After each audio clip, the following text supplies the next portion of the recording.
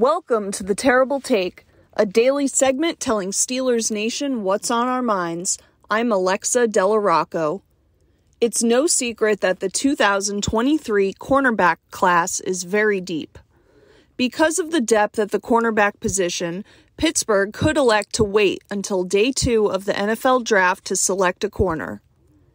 Having already signed 32-year-old Patrick Peterson in free agency, Pittsburgh would love to bring in a young corner for Peterson to mentor.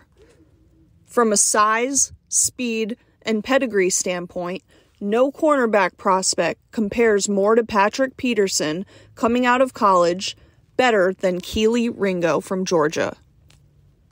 At 6'2", 207 pounds, the 5-star recruit coming out of high school, Ringo's size and speed is prototypical for an NFL corner. Of all the corners in this year's draft, Ringo can benefit the most learning under Patrick Peterson. Ringo can use Peterson's mentorship to improve on his inconsistencies.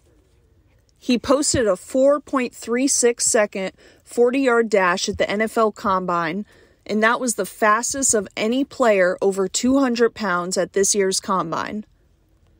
The Steelers used one of its 30 pre-draft visits on Ringo.